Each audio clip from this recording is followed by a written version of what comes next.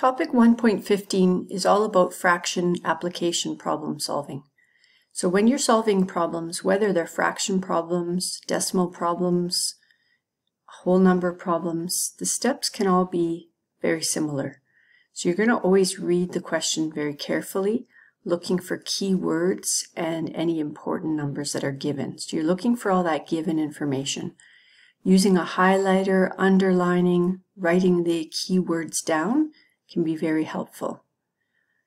Number 2, you're going to restate the information in your own words, whether you do that mentally by visualizing what's happening or you draw a picture to help yourself to figure out what's going on in the story of the word problem. That's really critical for you to understand the concept. And once you understand, then you can do step 3, which is making the decision of what you're going to do. Are you going to add? Are you going to subtract, multiply, or divide? Will this take one step? Will you have to do many different steps in order to solve? So you work out that plan. Step 4, you solve the problem.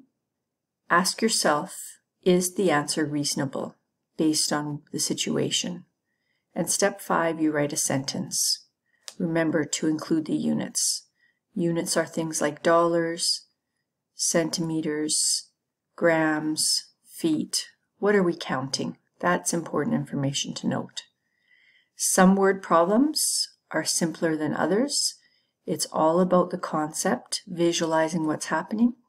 If you have experience with the situation and a problem, you will find the problem easier to solve than situations that you don't have experience with. There are a number of keywords that can help you to determine the operation you will choose. But these keywords are not perfect. So you want to notice them and use them to help you, but not to rely on them. Sometimes a word can be used and it can mean different things. For example, more can be used for both adding problems and subtraction problems. So you need to be careful with relying on these vocabulary words. Question number 1 says, by using the hunt and peck method, so Sid is a one-finger typer, Sid typed a 40-word message in 2.5 minutes. What was Sid's average typing speed per minute? So what we're doing here is we're taking a look at what the question wants from us. What the question wants is the speed per minute. So that means for 1 minute. He typed a whole bunch of words in 2.5 minutes. So we have a greater amount of time than what the question is asking for. So what we have actually are our totals. We have the total amount of words and we have the total amount of time. And when you have the totals, you only have 2 choices. You either subtract or you divide. And in this case, because we're looking for each and every minute to be the same, we are going to choose division.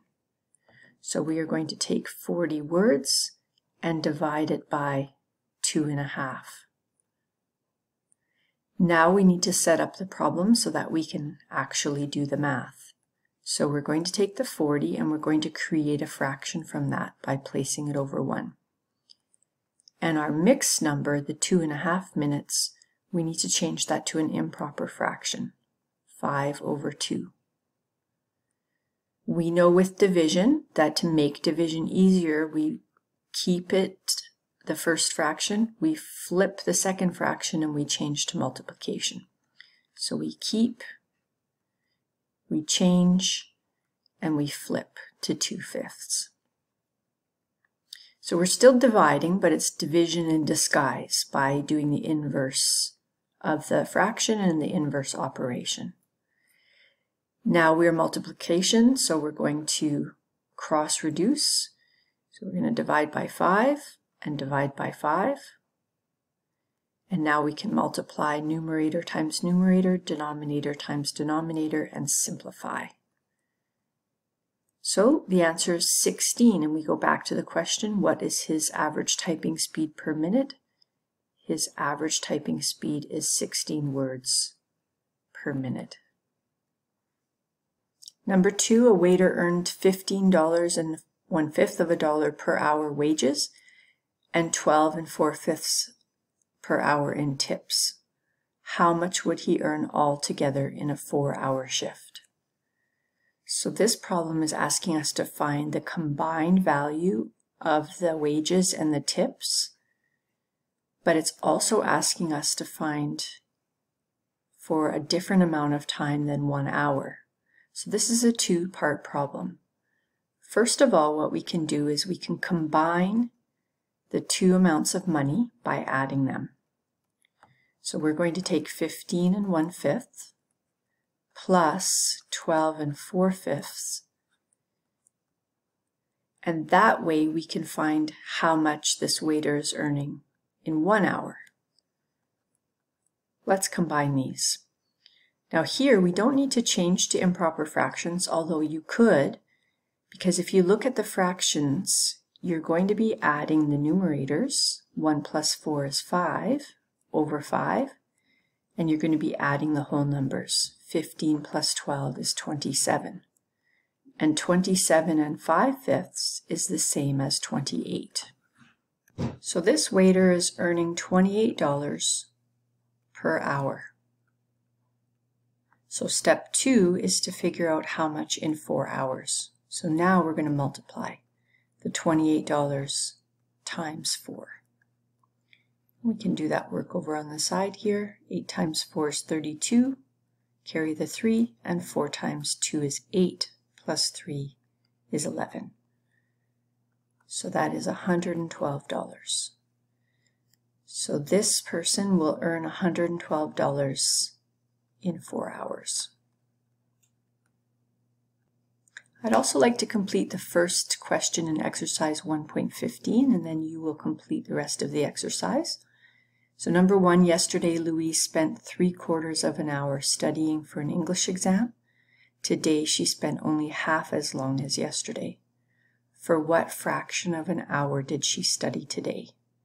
So the key concept in a question like this is the fact that Louise is spending half as long as yesterday. So we have a couple of options. We're looking at half of the time she spent yesterday, which is 3/4 of an hour. Key word, key concept here is the idea of. We're spending a part of the 3/4. In this case, we're going to multiply. So we're going to take half of 3/4. There's nothing to cross-reduce, so we end up getting 3/8 of an hour is what she studied today.